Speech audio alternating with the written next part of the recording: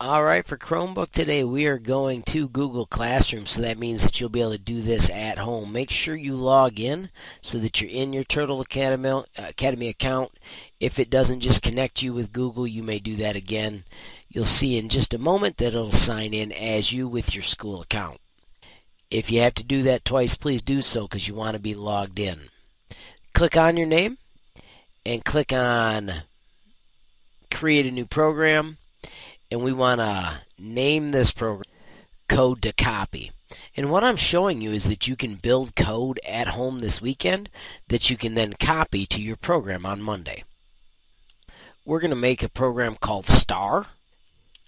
Stars have 5 sides, so start by typing repeat 5.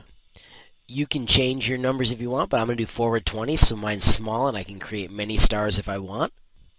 Next, I need you to type right and do 2 times 360. This is some cool math I'm not going to take time to explain, but it does help us get the right result. And then type divided by 5, because there are 5 sides on our square. Or star.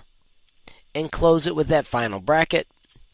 And then put XY, or pen up, home, pen down, because that's more universal than XY, which is something that I add. There's your command, and now to see it draw, you need to type star. When you go down and save your program, it'll say OK, and then bam, the cute little star shows up on the screen. I've made it so small that you cannot see it over the turtle, so if you type hide turtle, which is HT, and update it, and OK, and save it and run it, your turtle should disappear, but I have found that I have to type the whole hide turtle command.